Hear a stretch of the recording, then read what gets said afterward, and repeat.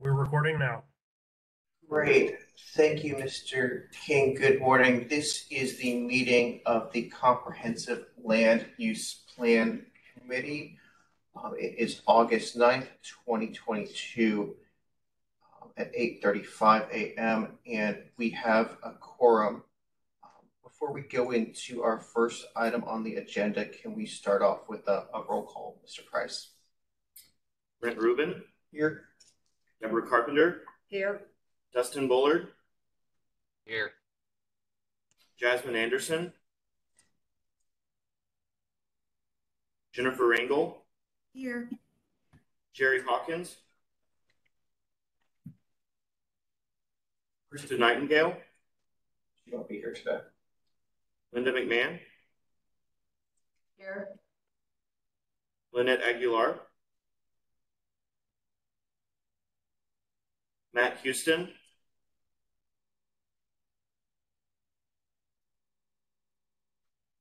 Peter Goldstein. Here. Roy Lopez. Here. 7. It looks like Miss Aguilar is online. I can see her. I don't know if I heard her. Yeah, I see her there. Lynette Aguilar, can you hear us? Yes, sir. Can you hear me now? Great. All right, the first item on our agenda this morning is the Hensley Field redevelopment plan, and Mr. Del Castillo will be presenting.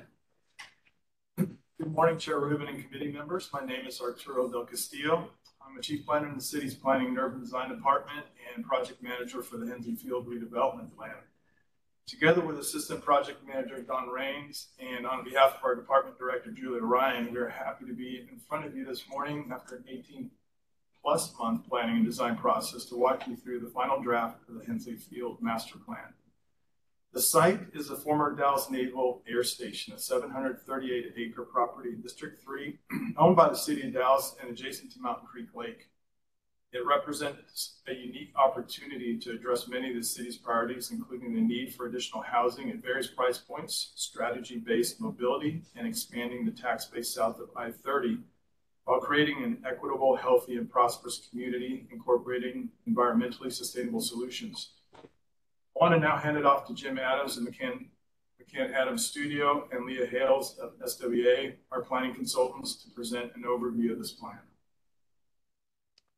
Thanks so much, Arturo. Good morning, commissioners. We are very pleased here to present to you a summary of the plan. If you haven't already, I urge you to go to hensleyfield.com where you'll find the full document. And what we're today is highlight some of the key recommendations of that plan. As Arturo noted, Hensley Field, 738 acres, city-owned property, a pretty unique opportunity. Its location in the very south west corner of Dallas on Mountain Creek Lake, a pretty great site, a pretty beautiful site, views of the escarpment and of this waterfront, surrounded on 2 or 3 sides by Grand Prairie, but also located in the center of the Dallas-Fort Worth Metroplex, really good access from the major freeway system and within reach of DART. As a Dallas Naval Air Station for over 80 years, the site has some unique features. Unfortunately, this gate is no longer here on the upper left corner of the screen, but there are some many artifacts and elements and buildings on the site that have great interest, and we are hoping to preserve many of those. Leah Hales will explain that in a moment. And of course, Mountain Creek Lake we see as a major resource and amenity for this site. But the city at the very outset of the project established the mission. I think Arturo summarized it very well, is to really leverage the value of the city-owned asset to create a plan that achieves broader community objectives related to the 3 pillars of sustainability, social equity, economic vitality, and environmental stewardship. And that is really, those are the guideposts that we are using for the plan. Working with our stakeholder and technical advisory group, 6 guiding principles were established for the plan. You can see them here on the screen. And under each of these principles, a series of corresponding goals have been used as a measurement of performance.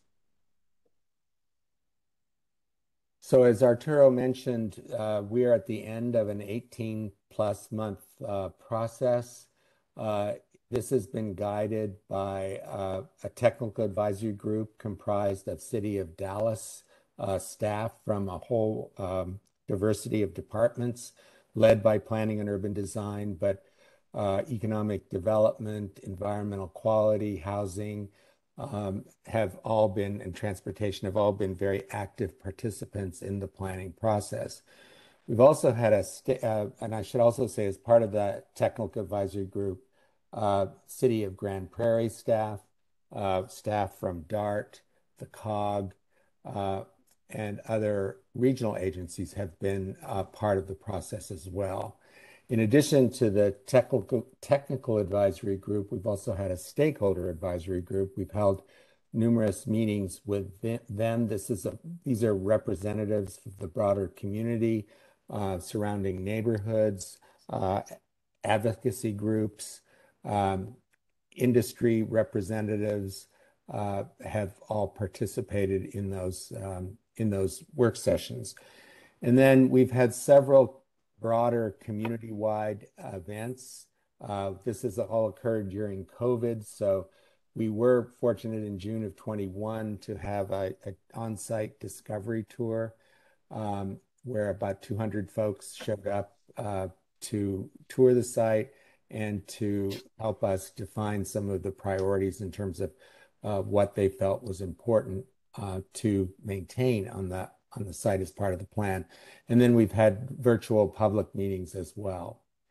And we have, at key milestones, presented to the City Council's Economic Development Committee and have been keeping them abreast of the plan. So just to give you a quick overview of what the key recommendations of the plan are, one is to create a walkable mixed-use community. And the program that has been established after the 18-month process with pretty much extensive market research is a mixed-use community with about 3.7 million square feet of commercial and institutional use and about 6,800 residential units. An interconnected network of open spaces that have a strong orientation to Mountain Creek Lake. Leah Hales from SWA is going to talk about that in a moment. Historic preservation and adaptive reuse of key buildings and facilities to really tell the story of this site and its role in protecting the country over the last century almost.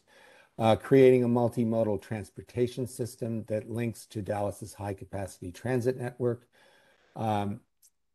Really achieving the city's climate action plan goals with net zero construction, the maximization of renewable energy sources, and the creation of a 40-acre innovation village on the Runway Peninsula, which we'll describe in a moment. And very importantly, and Arturo mentioned this, is really to ensure that we have a diversity of housing choices with a complete range of housing types, and ensuring that 20% of all of these homes have long-term affordability. We have developed a affordable housing program that is part of the plan that I'd be happy to discuss in more detail. So in terms of the land use economic development recommendations, the plan calls for reserving about 60 to 80 acres of land along the Jefferson Street frontage for one or more corporate or institutional users. The city has reached out to educational institutions as well as medical facilities to locate on the site as potential catalyst uses. We're also proposing a full-service grocery store, which has been a great need in southern Dallas. We've also talked about the possibility of a film studio complex to be considered as one potential anchor use within that area. 30 to 40% of the homes at Hensley Field are going to be in low to medium density fee simple ownership. And 20% of all of those homes will be affordable, as I said, to individuals or families earning 80% of AMI or below. And that's for ownership housing, and then 60% of average median income for rental units. And then one of the recommendations, as you may know, is the Texas Army National Guard currently operates in the very southwestern corner of the site. They have a lease until 2040. What we are encouraging is that initiatives commence to accelerate the relocation of this facility to Fort Worth, and there are already initiatives in progress for that relocation. And this diagram really just shows, how that 80 acres might get organized. The U.S. Air Force does have a small campus in the very northeast corner of the site. There are some very significant hangar buildings that could be potentially reused, possibly for a film studio complex. And then there are the ability to create a major campus, one or more campuses, as well as the full-service grocery store. Leah Hales from SWA has been our partner in developing the open space program, and she's going to describe that. Good morning, everyone. So part of the goals for this, as Jim mentioned, was to really fulfill some of the concepts within the CCAP plan. And so as a part of that, we are looking to reserve at least 25% of the site, 185 acres, for publicly accessible open space. Now, those things happen in various typologies of landscape. So you've got your programmed open space, your informal, non-programmed open spaces, which could include trails, ecological corridors, things like that. We have this integrated blue-green infrastructure where we're capturing stormwater on site, have it filtrating back into the groundwater system versus just flowing off into the lake. Other areas includes a 10-acre site kind of in the center of the plan. I don't know if you can point to it, Jim. Yeah, for a GPISD school, because we are in GPISD district there. But adjacent to that would be a 10-acre kind of open space area for sports facilities and play fields that would be shared through the community. Other areas of green space along Jefferson and in the core of the site include Blackland Prairie restoration. We've got enough green space to have every resident within a 5-minute walk to public open space. One of the key areas that we felt very strongly about was reconnecting Cottonwood Bay and back through to Cottonwood Creek in connection to the lake. This was originally cut off during the expansion of the runway back in the 40s, I guess mid-40s during World War II. And so it's kind of created these two pockets of contamination where water can't naturally flow anymore. And so this kind of reestablishment of that water movement through there is really going to help the overall water quality, we believe, on this particular site. Other areas, we've got some, kind of heavily programmed open space around the Runway Peninsula. We've got a marina park, we've got a waterfront district, and then some other kind of pocketed urban parks within the area itself. We would like to renegotiate the kind of front entrance with the Air Force in order to make a more established, cohesive frontage on Jefferson for the entry into the plan. And then the other thing we've captured is an area of about 18 acres for urban agriculture. It's located on the western side of the property.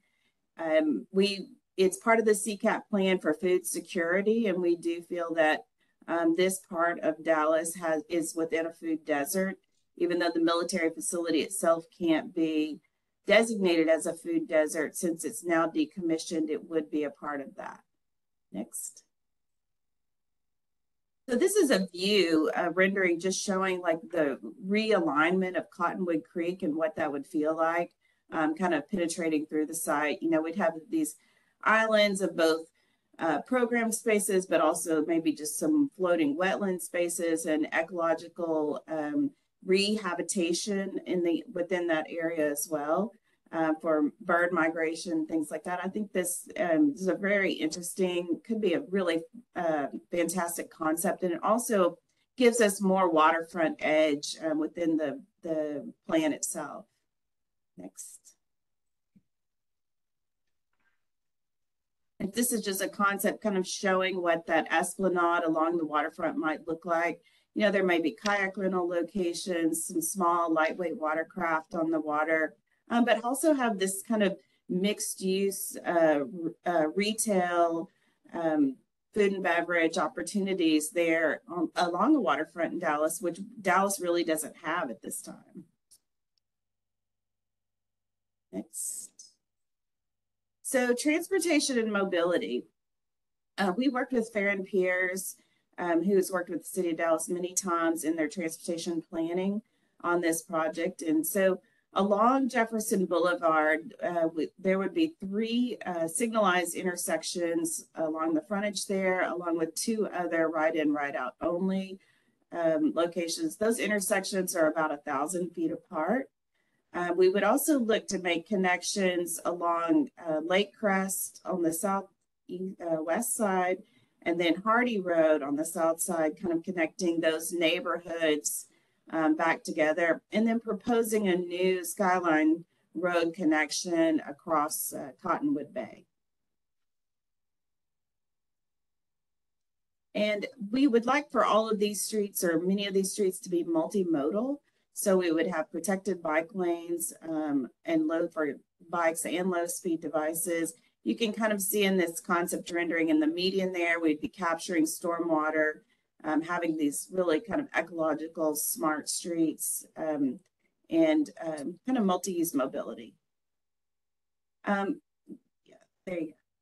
So we worked with DART. We talked to DART quite a bit about how to get high capacity transit out to the site. You know, one of them was running a BRT line. So one of the, you know, the bus rapid transit line that comes down Jefferson currently is one of the highest use transit lines within the DART system. So we think a continuation of that BRT into the property here and having at least 3 transit centers within there is probably the right, you know, concept for this particular plan. There was talk of potential future light rail possibilities, but that would be something that could happen. If it happens, would be long term, obviously, for this property. The other thing is to provide future AV transit, dedicated transit ways, so that most residents are within a 10-minute walk of transit. Provide that network of low mobility streets with protected bikeways, as I mentioned, and then implement that complete streets design that prioritizes really, you know, pedestrian, walkability, bicycling, all of those kind of things within the property itself. Next.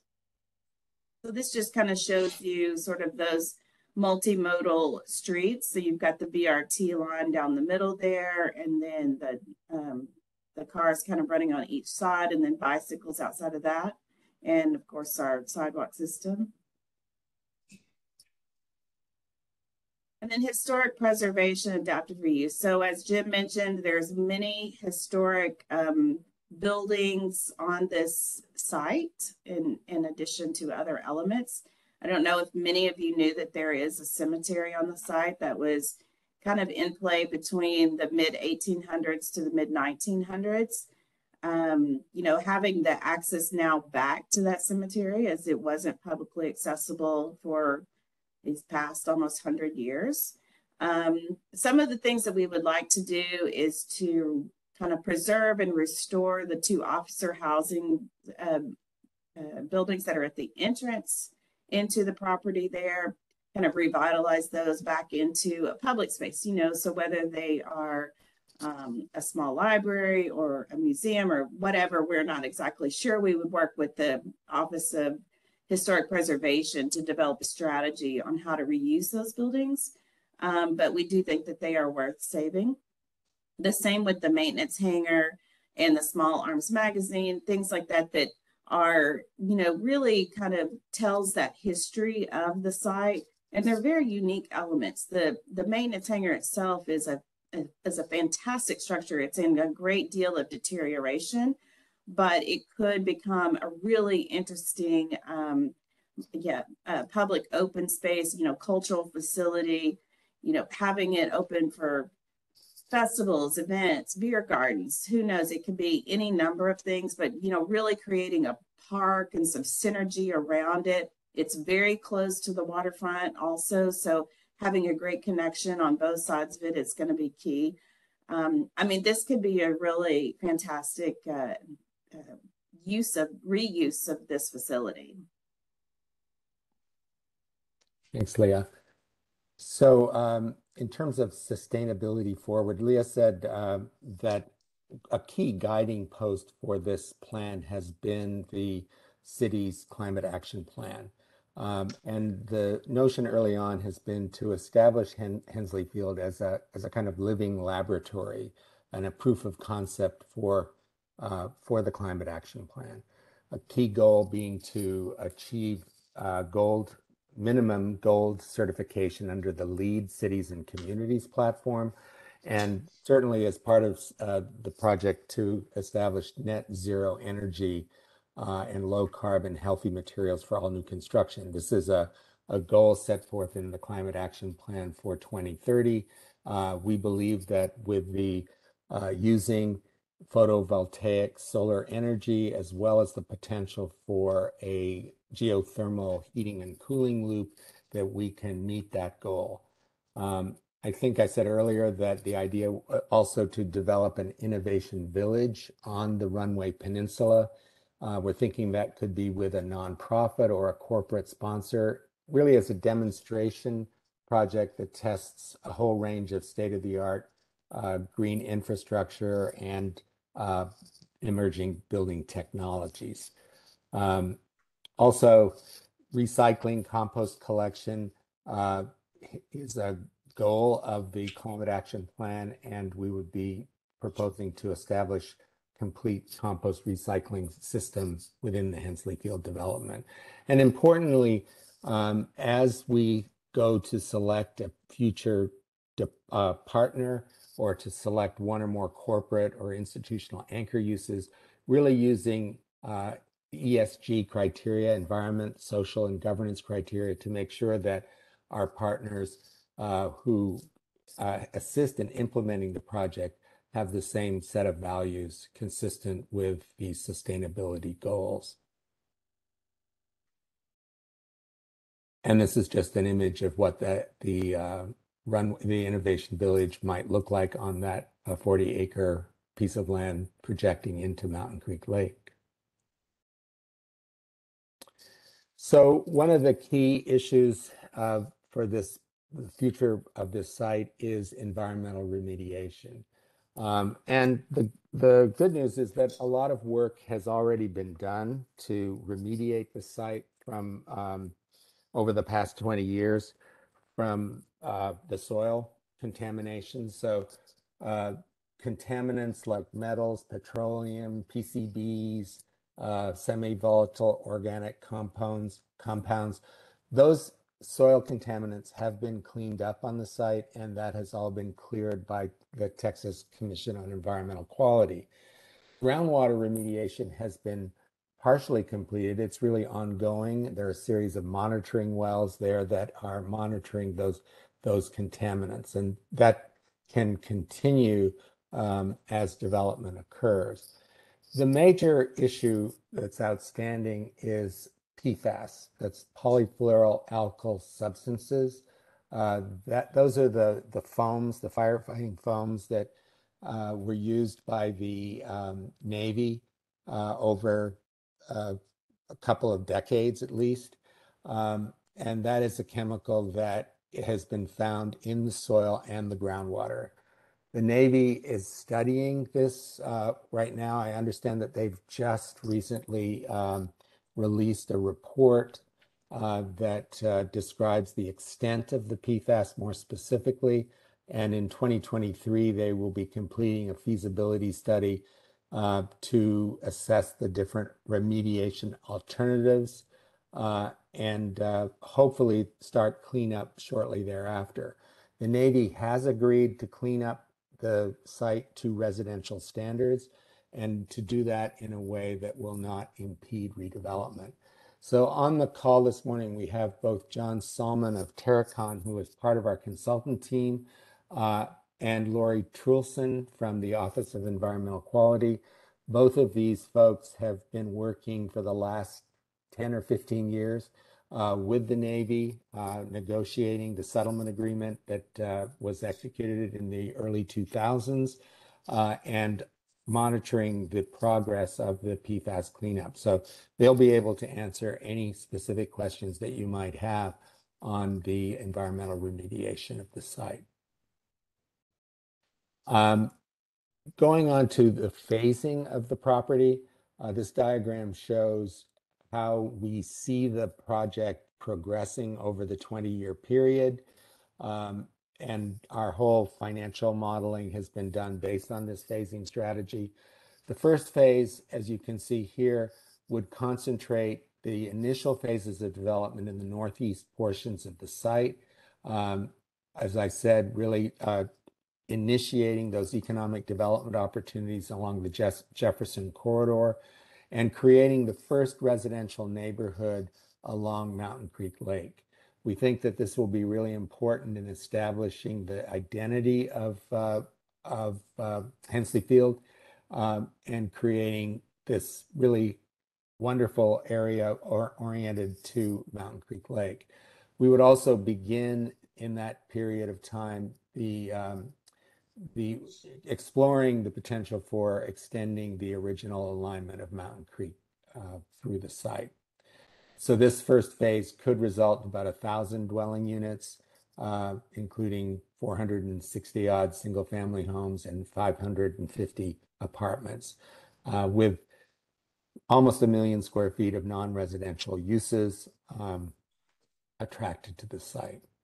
That would be our goal. So the second phase, you can see here, moving into the southern portions of the site with another neighborhood, again, oriented to Mountain Creek Lake and to the diversion channel, initiating the Innovation Village and expanding further the economic development sites along Jefferson. And the final phase, really filling out the site with the highest density mixed use development in the core of the site and the development of neighborhoods on the existing Texas National Guard site along Cottonwood Creek. Altogether, around 3,700 dwelling units and about altogether about 3.9 million square feet of commercial space when it's built out. Now, this slide has a lot of numbers on it, but suffice it to say that we've done quite a bit of financial modeling. Economic and Planning Systems was our economist on the team. We've estimated the total cost of infrastructure in terms of including site preparation, roadways, utilities, the open spaces that Leah described, all of the sustainability forward issues or elements, coming to about $390 million of costs. We've projected the revenues over that same period at about $350 million. So that represents a deficit in net present value over 20 years of about $78 million. Not unusual for a project of this size and scale, and with the level of public investment that's going to be required to bring those private uses to the fore. Fortunately, we have ways of filling that gap. tax increment financing, creating a tax investment reinvestment, tax incentive reinvestment zone on the site is recommended to fund infrastructure and other public benefits of the site. Depending on the level of county involvement, that could generate up to $198 million of value over the 20-year period. So more than enough to cover the gap that I described earlier. The other idea that has come up in this planning process has been to explore the idea of creating Hensley Field as a sub-district of the Cypress Waters TIF district, which would be able to use some of the tax increment generated from Cypress Waters on this site. And then there are other financing tools that are being discussed as well, a municipal management district or a public improvement district, and then pursuing environment and energy grants as well. And then finally, in terms of governance, what our recommendations in the plan are to select a master developer partner, to negotiate a master development agreement that would define specific responsibilities for both the public and private sectors. The master developer would be charged with securing private investment capital and to craft a public-private financing structure. They would be charged also with executing the horizontal infrastructure elements, that's the streets, the utilities, the parks, managing the sale and development of real estate for residential commercial development. What's not on this bullet would also be managing the affordable housing program as well, ensuring that we achieve the 20% long-term affordability goals of the plan. So the master developer would be selected through a competitive RFP process managed by the Office of Economic Development. The successful master developer would enter into an exclusive negotiating agreement with the city prior to that would basically establish the terms for negotiating the master development agreement. And the other key recommendation is that the city establish a dedicated multi-departmental staff team to negotiate and implement the plan over the 20-year period. And there are some very similar public-private partnerships that we have drawn on to make these recommendations. The Miller development in Austin, the Stapleton, now called Central Park, development of an old airport, of Denver's passenger airport in Denver, and also the Mission Bay project in San Francisco. All examples of public-private projects that have involved master developers. And that summarizes what we have today. There's a lot more detail that we could get into on any of these topics, and we really welcome your questions. Great. Thank you so much, Mr. Adams. Just for the record, real quickly, I wanted to note that Mr. Houston arrived at 8:37, and I saw Mr. Anderson or Commissioner Anderson here at 8:51, though it may have been earlier. So if we could just have that noted for the record, that would be great. With that, do any of the members have questions for city staff or the consultants? Commissioner Carpenter. Yes, I have a question about the future of the lake, because my understanding is that the lake is, it's not city owned, it's privately owned, and its ownership is coupled to the utility power plant that plans to be decommissioned or decommission itself over the next few years. Is Dallas going to have a guarantee that they're going to, obviously it seems apparent to me that it would be marketed as a lakefront community. Is Dallas going to be guaranteed access to it? And then also coupled in with that, understanding that the Air Force, the military has remediated the pollution on the Hensley Field site itself. I would assume there are also environmental issues with the lake. I don't know who would answer that question, but anyway, about the lake. I can start, and then maybe John and Lori and Leah could expand. The lake is owned by the it's called TexGen. They are the current owners of the power plant that's across the lake. We have had discussions with them. What they've told us is that the power plant itself will be decommissioned probably within the next 5 years. Their goal for their site is not unlike what the city's goal is for this site, and that is to redevelop the property. As part of our plan, we have recommended that the city negotiate with TexGen to establish agreements for use of the lake, and whether that what that entails exactly is yet to be determined, but that would occur in tandem with the negotiations with the master developer. In terms of the contaminants with the lake, I'm going to let John, Salman, or Lori talk about that and what restrictions there might be on the lake. John, do you want to take that over? Sure.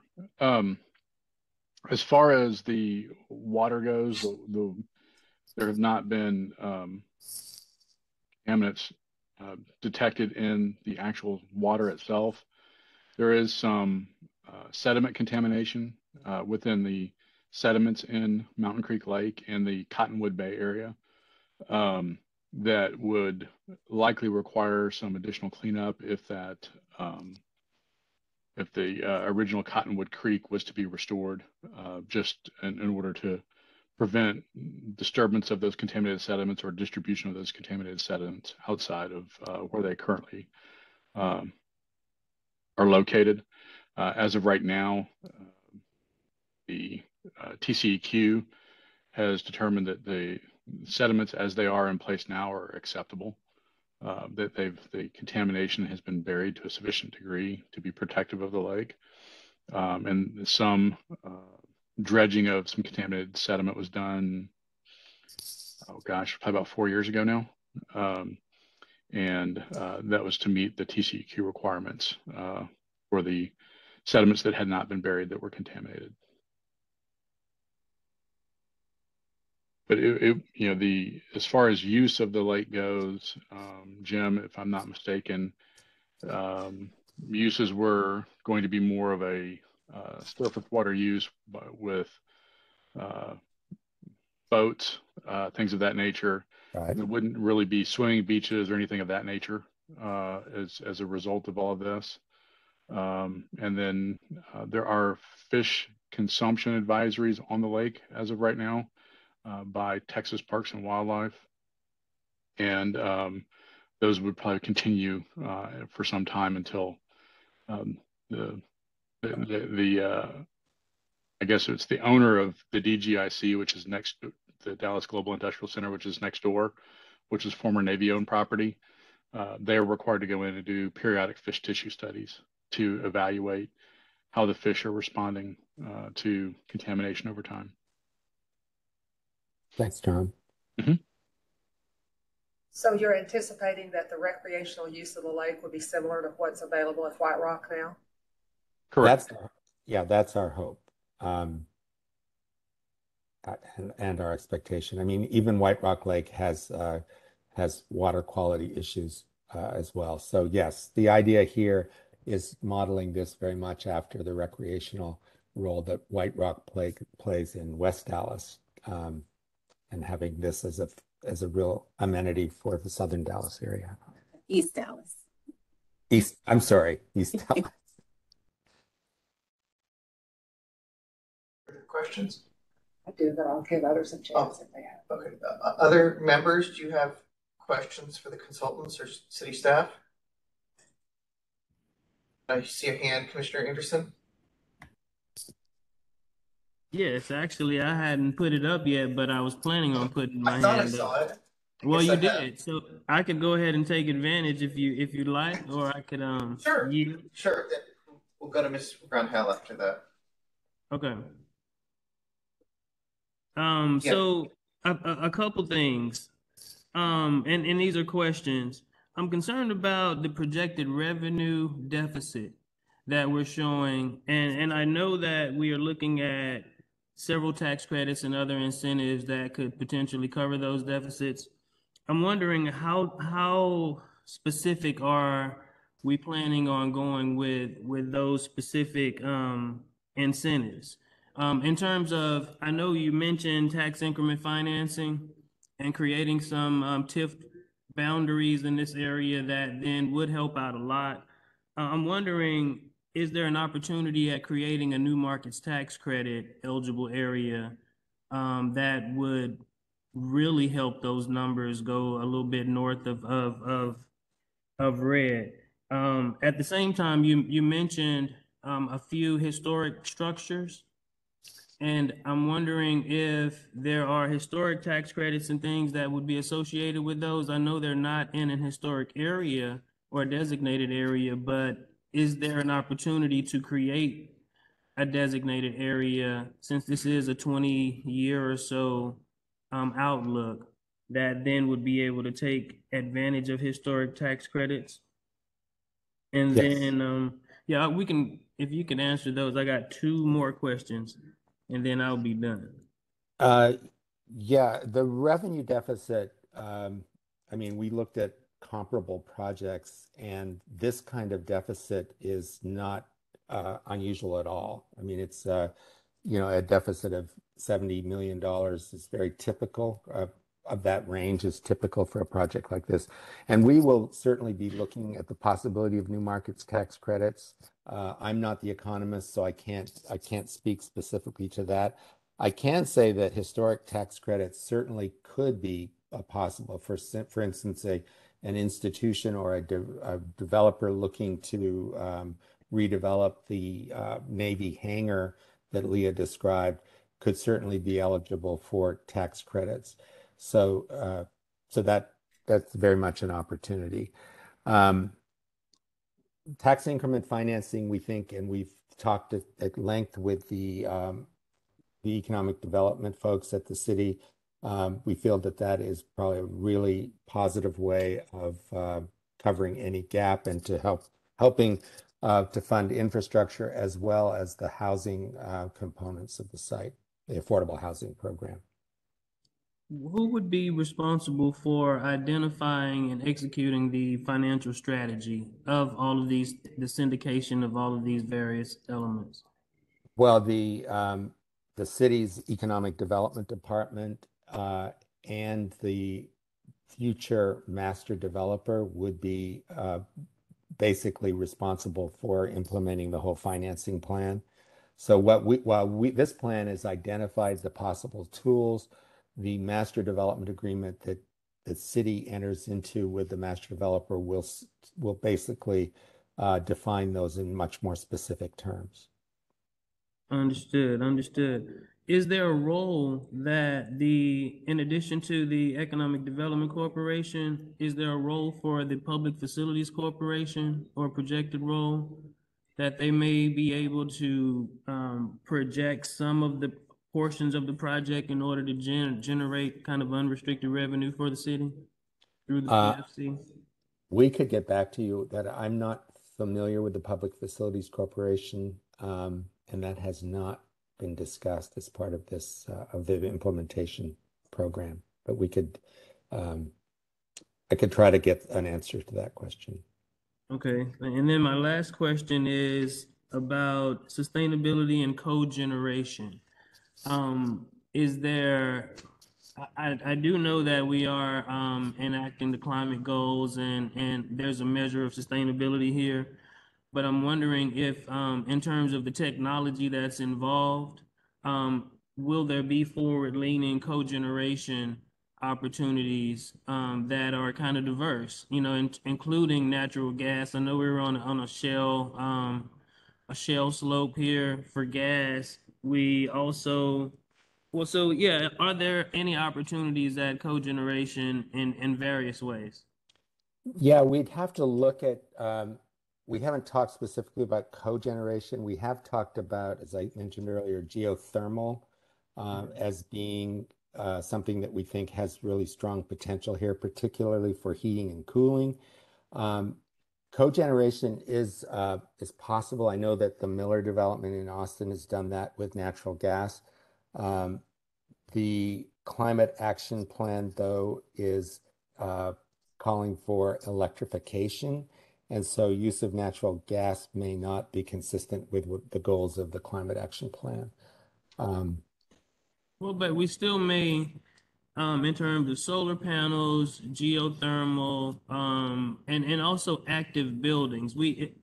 Would there be a plan for, and I'd imagine the master developer and the subsequent architects would then put these into play, but would there be some criteria for regulating the energy efficiency of buildings or carbon neutrality? Absolutely, yes. And that will be put in place. We are basically mandating carbon neutrality, just as the climate action plan did. So we will be basically requiring that of any builder or vertical developer on the site as part of the agreement. So that will be achieved hopefully, through solar energy, through a possible geothermal loop, and other methods that could be brought to bear. These technologies are rapidly progressing, and the costs are coming down. So we're confident that this can be done, within the time frame that the climate action plan has set forth. So I'd like to say that this is an incredible plan. I think you guys have approached this in stellar fashion. It seems to have a lot of inputs and components that we would like to see in an emerging area, which is where this is beginning to go. And I think that it really looks like it's on a good path, and I appreciate the good work that you guys and your team have been doing. Thank you, Mr. Chair. Thank you. Thank you. We'll go to Ms. Rangel next.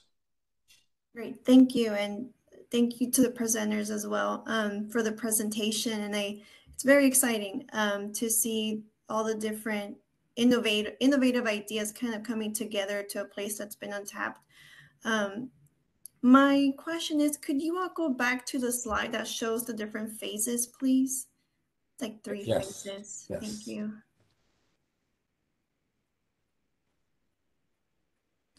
Okay. Could you point on phase 1 where the current Texas Army National Guard is located for me, please? Okay, got it.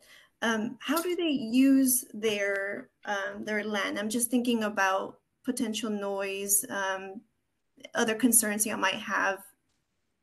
Yeah. So actually, we have a slide, I think it's in the plan itself, that shows the decibel ratings right now. The National Guard, just to give you a background, they operate a helicopter. It's these Chinook, thank you. Chinook helicopters on the site. And the decibel rating is basically up to 60 dBs all the way to where we're showing the cut through of Cottonwood Creek. So putting residential development on this portion of the site, as when that is occurring, that operation still occurs, is not really something that would be desirable. So that's why the first phase is concentrated where it is, in the northwestern portion of the site. The site, in addition to the Chinook operation here, the site is also a training area for National Guard folks. So on a weekend, there might be 200, 300 people coming to the Readiness Center, which is located, right in this location here. So there have been discussions with the Texas Military Department and with Texas National Guard to relocate this facility to Fort Worth. And there is already a hangar facility identified there, and they're working out the details of that. And so we're hopeful that by the second phase, the 6 to 10 years, that operation will be off the site and in that new location in Fort Worth. And all of the, it's all now moving in that direction, but the funding has not been completely secured. Got it. And that's helpful. I was just thinking how that played out in this phasing. So if they weren't to relocate by phase 2, you all wouldn't start basically phase 2, right? That would be the hiccup. Or phase 2 might go in a different place. It might concentrate itself. This is one scenario about how the phasing might work and what we've based the financing on, but it could happen in a different pattern. It'll be market driven. Understood. And my last question is for phase one, does the city have any leads for the non-residential uses, like the commercial uses? Well, we know we have strong interest on the part of the film industry to locate here. We have had some interest from educational institutions, and I think the city will as we proceed, reach out to those kinds of catalytic uses. We would love to see a healthcare facility, in this part of the city. And so I know the city has been proactive in trying to reach out to different institutions like that. And we've looked at similar projects, the one in Denver, the one in Austin, all kind of attracted those types of uses early on that really helped to spur the economic development of the site. Great. Those are all my questions for now. Thank you. Thank you. Great. Thank you. Mr. Lopez? Sure. Mr. Adams, first and foremost, congratulations on this awesome plan. Especially with the city having site control, many of these things can be accelerated quite rapidly. So really excited about that. But I had a question about, was there any discussion of expanding the scope of the area plan east to incorporate the adjacent areas that are, east of Hensley Field, that includes perhaps the largest conglomeration of auto salvage yards in Texas? Yeah. And do you really feel like these auto salvage yards could impede potential development at Hensley Field? It's like you can't address one without addressing the other, in my opinion. So I want to get your thoughts on just the environmental issues east, just the aesthetics east of Hensley Field. I think could, in my opinion, could potentially preclude development. So just wanted to get your thoughts on that and what you think could happen to these auto salvage yard. And just looking a quick look at Google Maps, you can see the enormity and the literally looks like millions of cars just sitting and rotting out in the baked sun.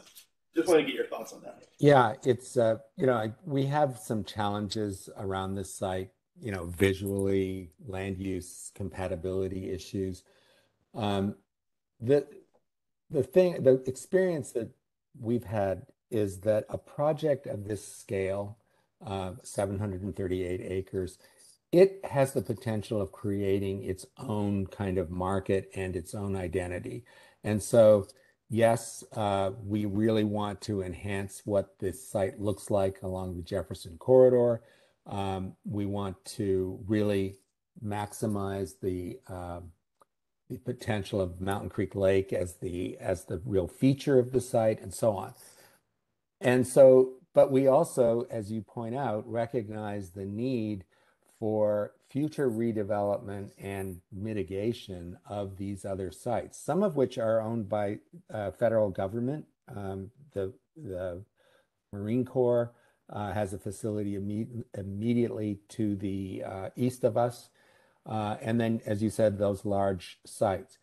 I think between Hensley Field, the possible redevelopment of the power plant, I think that they will create the catalysts for those sites to change. And I think it has to happen kind of incrementally. I think certainly a plan by the city to look at those areas would be timely at this point. But I think our focus has really been on city-owned land. We're not, at this point, dealing with the other land owners. But I think if you look at what's happened again in Austin, which a project we've been very much involved in, the land use patterns around the old airport in Austin have dramatically changed the whole nature of that part of Austin. When we started the project 20 years ago in Austin, developers told us no one would want to live in that part of the city. The the transformation of that airport property, it's 700 acres, similar in size to Hensley Field, changed the whole dynamic of the area around the airport. And we think the same thing will happen here over the 20 or 30-year time frame. We think that the city of Dallas has a real opportunity to use Hensley Field as a catalyst for the redevelopment of all of those sites and for economic investment in this part of the city. But certainly it is your point is a good one. I mean, we do have challenges with the kind of land use patterns that immediately surround the site. Thank you. Appreciate it. Members, additional questions? Mr. Carpenter? On the same subject, all of the adjacent industrial zoning is not owned by the city of Dallas. Some of it's within Grand Prairie's city limits. Right. Is there any concern about the industrial adjacency on the west side? I see that you have 18-acre urban agriculture. I'm assuming that was situated to give some buffering to this new project from what looks like a massive warehouse distribution facility. Correct. We actually showed 100-foot revegetated reforested edge against the DGIC site, and then put our urban agriculture just inboard of that. Urban agriculture was placed just based upon that there was no soil issues at all and never had been within that portion of the site. So we kind of located it there just to be on the safest side of any, potential contamination issues. But yeah, so we have planned for really trying to buffer that entire area. A lot of this site is going to benefit from rehabilitation of trees. So we're looking to get that 40% tree coverage that's per the Texas Trees Foundation and within the Climate Action Plan as well for urban heat island reduction. And a big chunk of those are going to go along this border here. And I'll just add too, on the the Copart areas of Dallas, or that are actually in Grand Prairie, a lot of that area is floodplain. And I do believe that the city of Grand Prairie will start to redevelop that industrial corridor along Jefferson as this project comes on board and becomes a catalyst for redevelopment within the zone itself. But there is a lot of floodplain issues within that Jefferson area. Okay, please.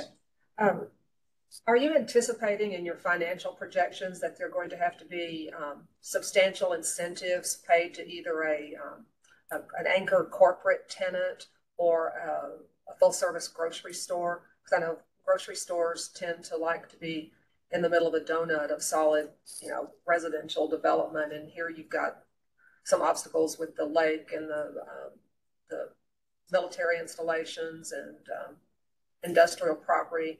And as your report stressed, the major developer interest in this area has been warehousing and industrial uses, and the corporate campus type developments have preferred to go north.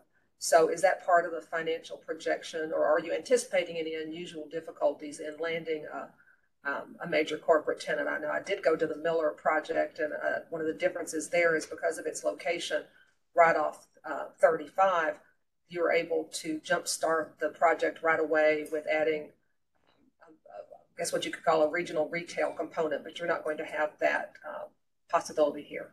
Right.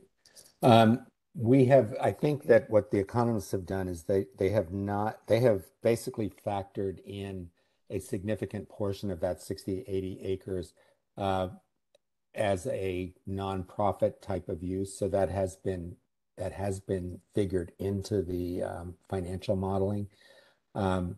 We know that it is going to be challenging attracting a full service grocery store here, but we think that location that we've identified on this site is probably the best one that we can. It's on the busy Jefferson corridor. And there may well need to be some incentives to attract a use like that here. So that is certainly open as part of the process. That will get negotiated in more detail. Basically, as part of the master development agreement, the city can require, the city will ask, because the plan is saying that the master developer has to do due diligence and to make every effort to attract a grocery store to the site or to attract, a major catalytic use to the site. So over the next 5 years, that would be a major activity that will happen, at the very beginning of the process. And that's really what happened in Austin at the Miller development. In fact, the city attracted the hospital to Miller even before the development agreement had been executed. That's our hope that something like that could happen here as well. Thank you. Okay, please continue. Could someone please elaborate on the strategies to include an affordable ownership component for housing? Yeah. The city of Dallas, we've done a lot of rental affordability, but I haven't seen much movement on an ownership component.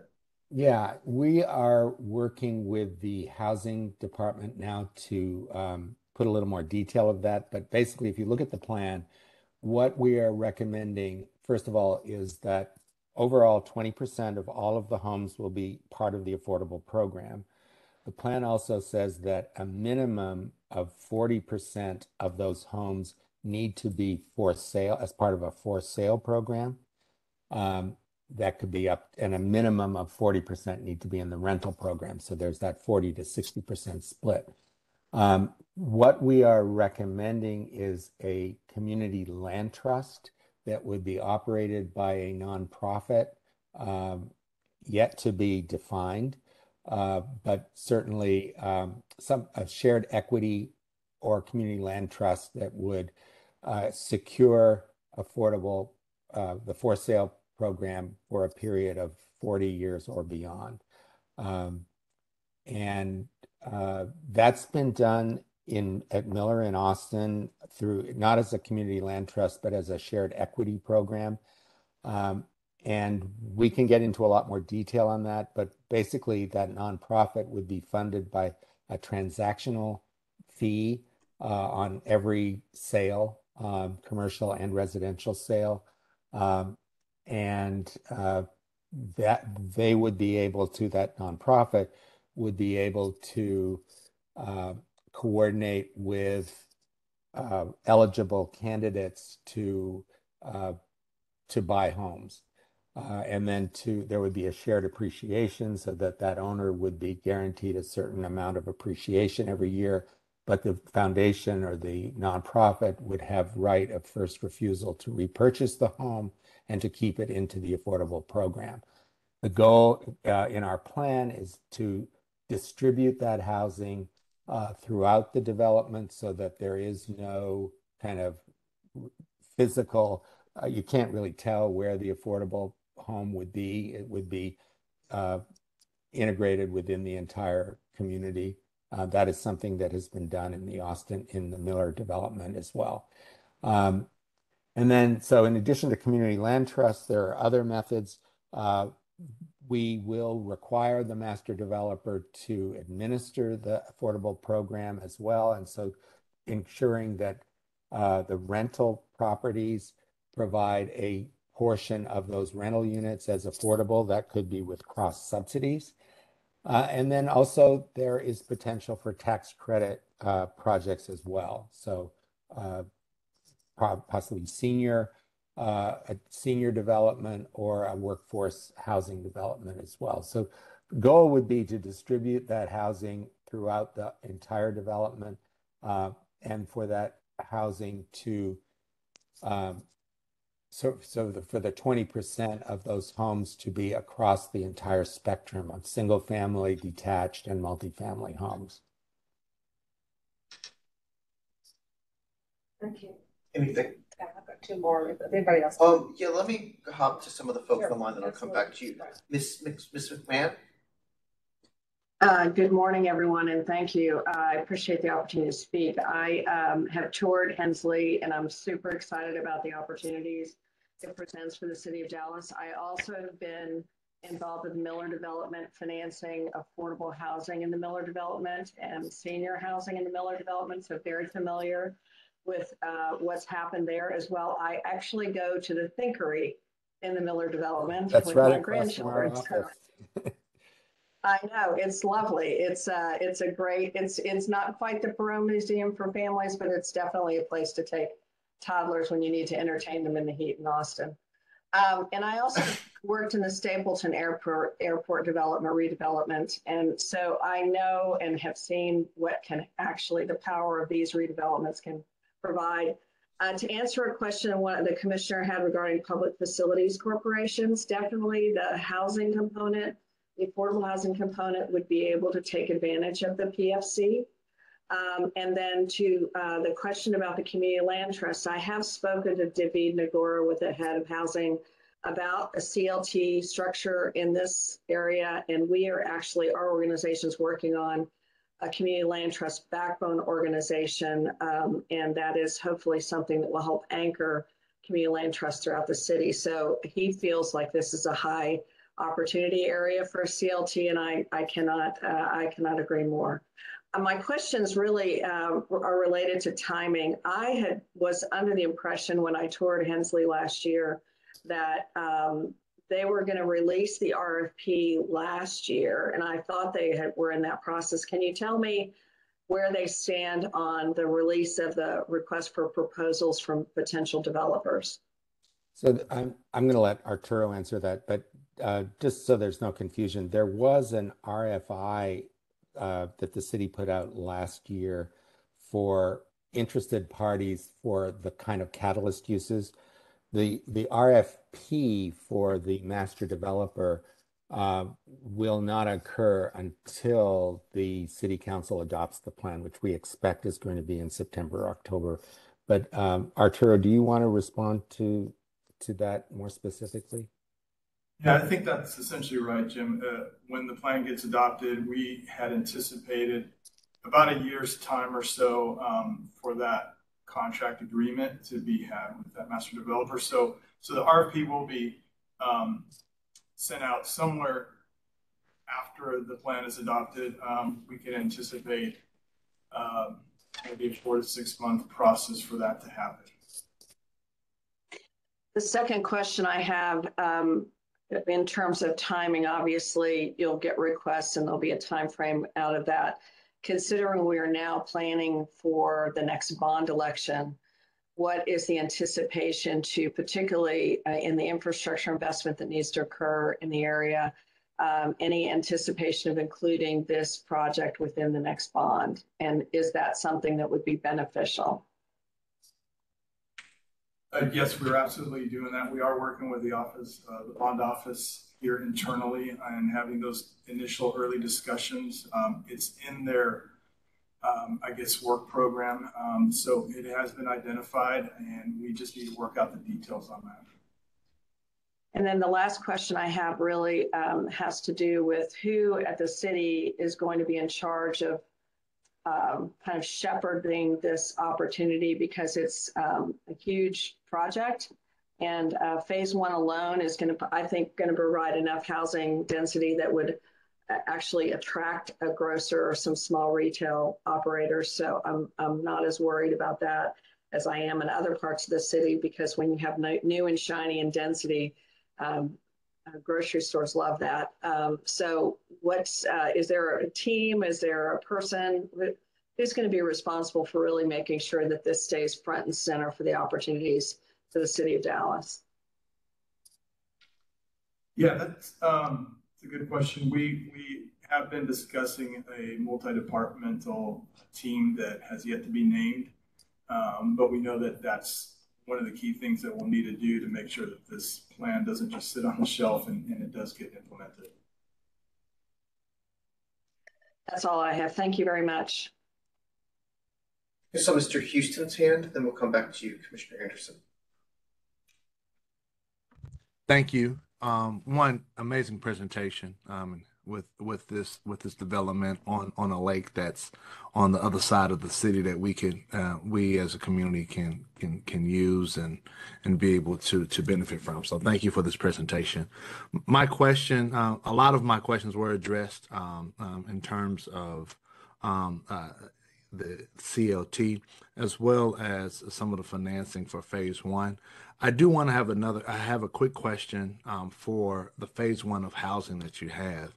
And looking at this slide, I'm assuming it is the housing group that is the lowest, right? Exactly.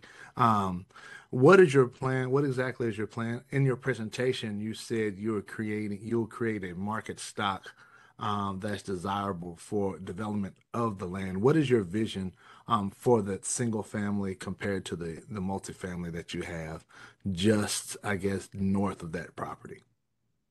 So I'm not quite sure what you're asking, but we are, in terms of the single family, we're proposing they're all going to be very small lot, missing middle type of housing. So we're talking about a lot of attached townhouse clusters,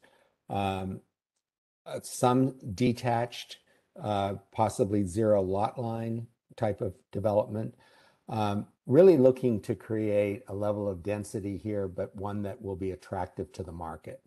And we think that this initial location on the lake, kind of away from some of the other adjacent land uses that are not all that compatible, we think is the ideal place to begin the project. And then if you go from that neighborhood, we also think there's potential for higher density residential, even as part of that first phase. Like there could be apartments, even condominiums, stacked flats that could be part of that whole first phase neighborhood. So building up in density as you go away from the lake and into the core of the project. Okay, thank you. Commissioner Anderson, I think you had another question. Thank you, Mr. Chair. So this question is related to the area surrounding the sandbox and how we typically approach development. Oftentimes we're in a residential area and an industrial company would want to come in and build something. This is a little bit opposite of that. So I'm wondering, has there been conversations with the communities that surround this parcel, and what have those conversations sounded like? We've had some general conversations with the adjacent landowners, and we've had no resistance, if that's what you mean, to the idea of creating this mixed-use community here. We are also trying to be respectful of those uses. As Leah pointed out, we're creating these buffer zones adjacent to those areas.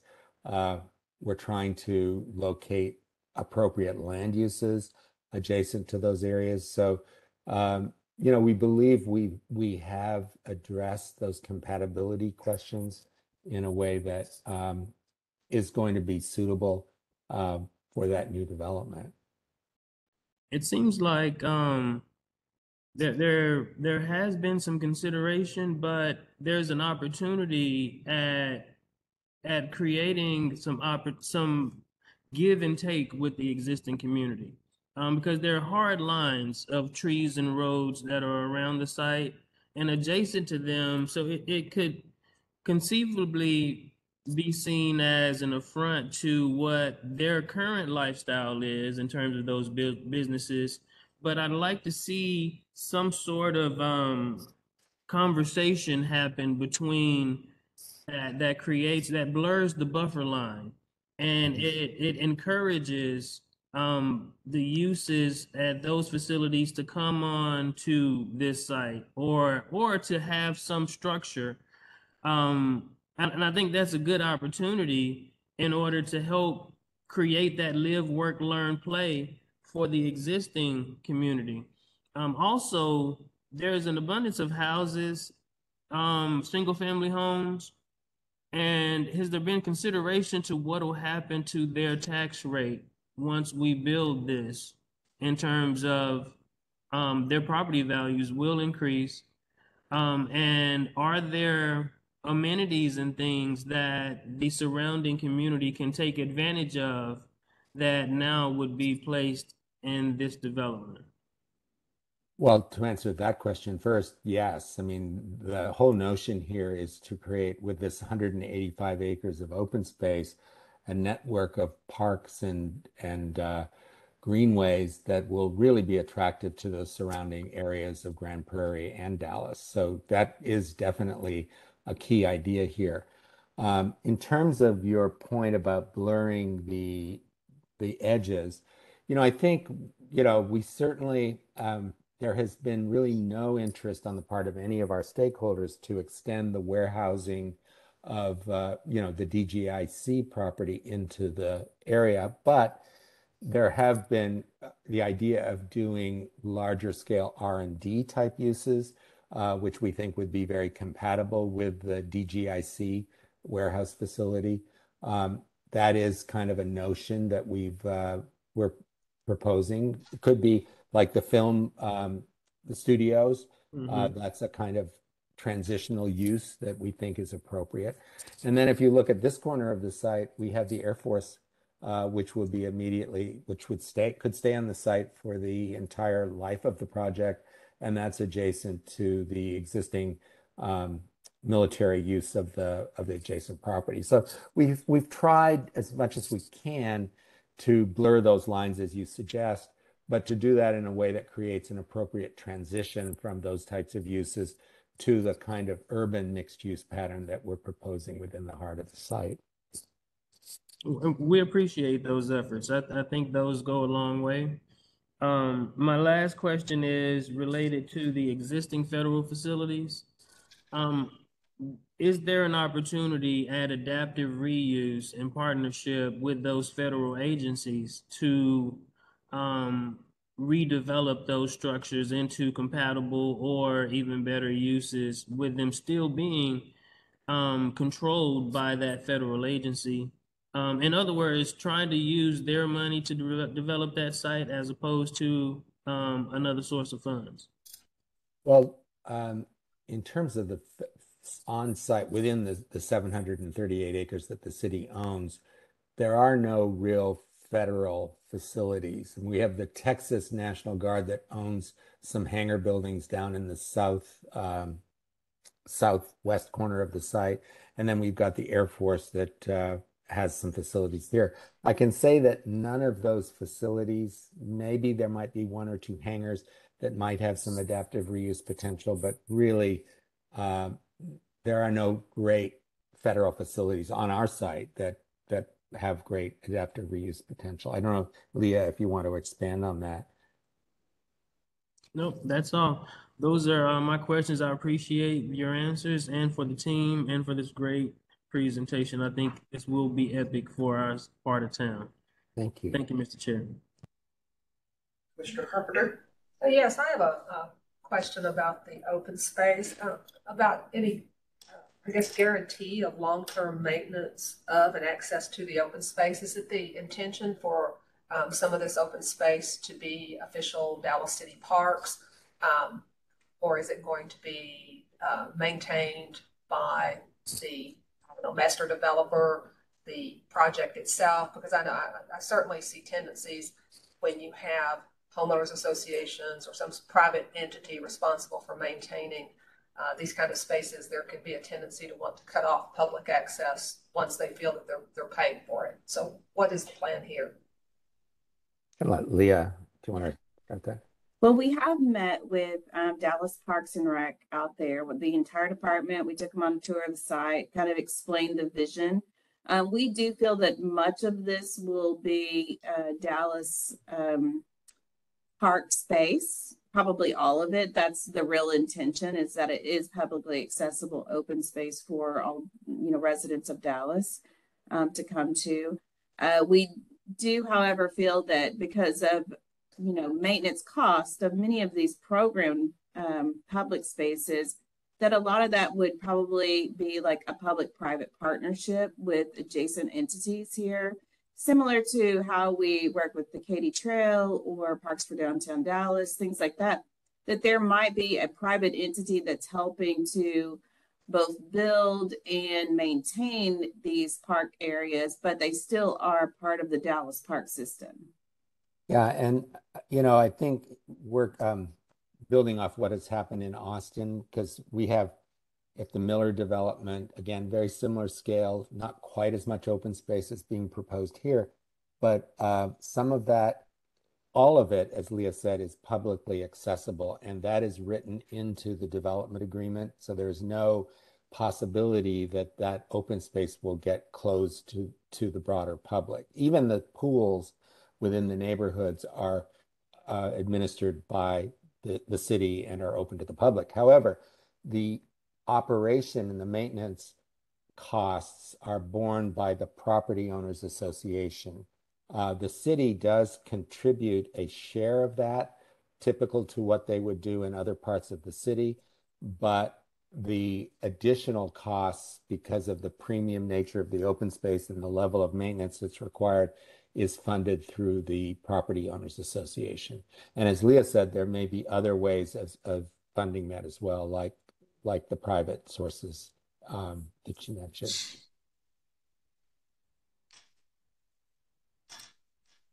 Anything further?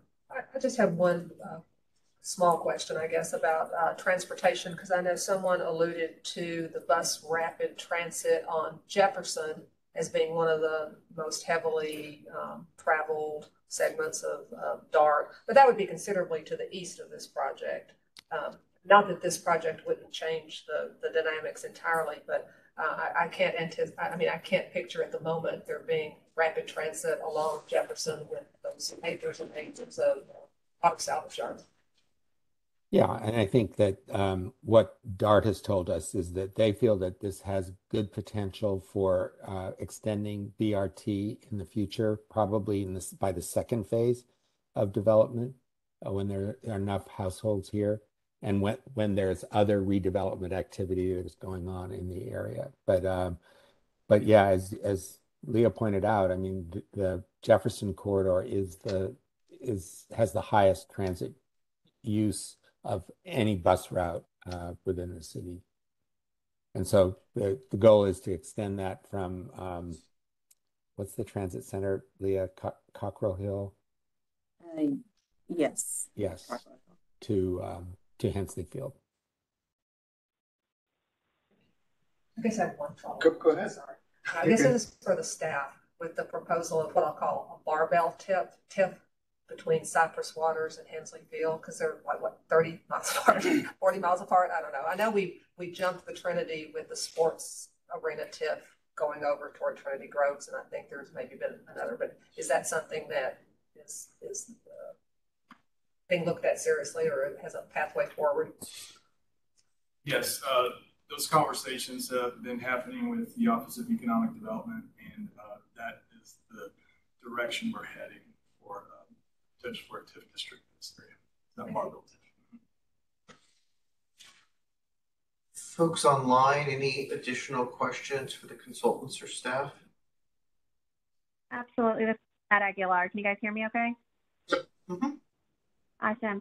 And first of all, like my colleagues have said, phenomenal work and plan. It's incredibly impressive, and I appreciate the discussion.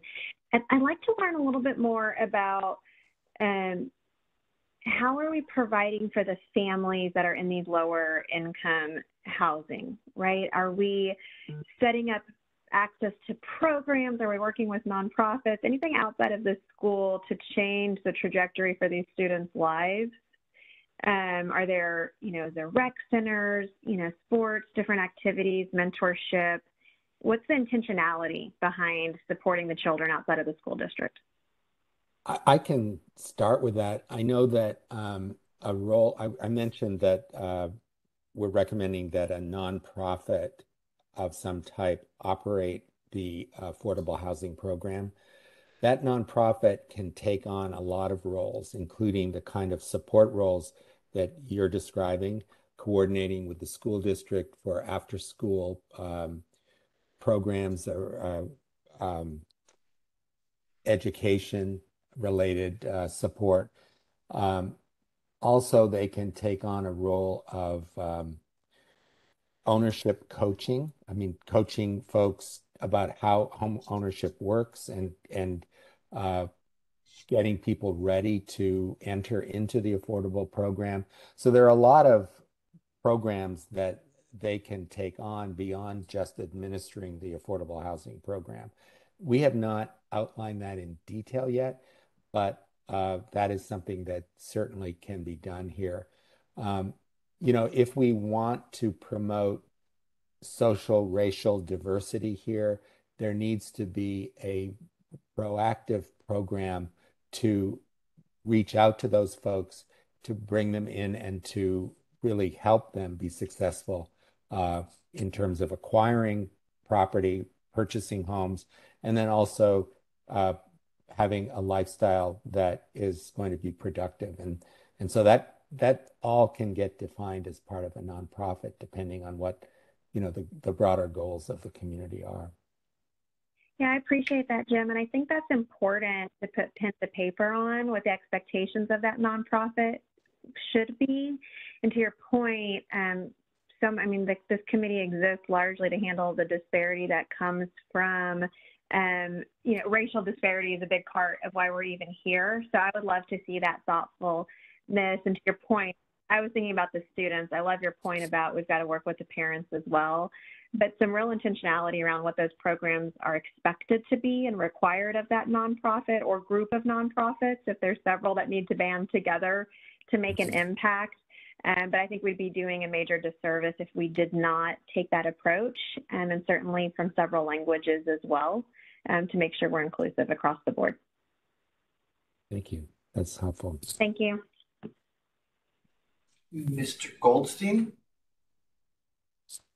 Yes, I want to commend the team and the proposal. Awesome. This is very exciting development. And just had a question about the sustainability component.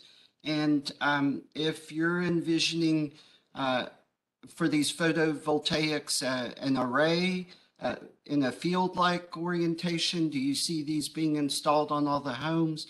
Really like the idea that this is a living lab, and it seems like a wonderful opportunity to promote sustainability and net zero to other communities. Yeah, so, regarding photovoltaics, we think that it is market feasible to require all buildings to not only be solar ready, but to install solar panels on the roofs. We are not, there was discussion about the possibility of doing a huge solar array on the site. We don't feel that that makes sense from a land utilization standpoint. It would just take up a lot of land. But if we create on virtually every rooftop the potential for solar energy, we think that that would go a long way in getting us toward carbon neutrality in terms of energy. We're also really excited about the potential of geothermal. And there have been projects that have now have shown that you can do this in a really economic fashion. And so we're really interested in exploring that with the master developer that the city selects, in the next phase of development. So those two things I think are going to be very important in getting us to carbon neutrality. I really commend you on that and think it's important for the city as we move forward to make these types of interventions and demonstrations.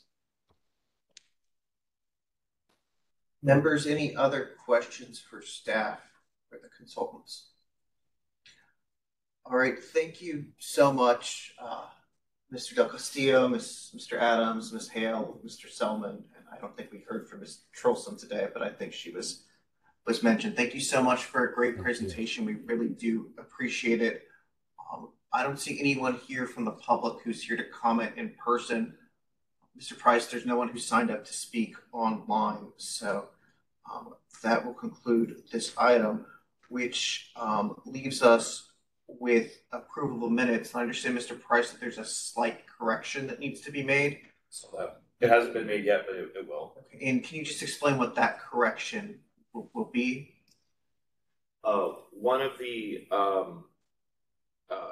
committee members was present but just recused for that item. A conflict on WOCAP. Okay, can you remind me It's Ms. Runhell. Okay. So can I get a motion to approve the minutes subject to that correction being made?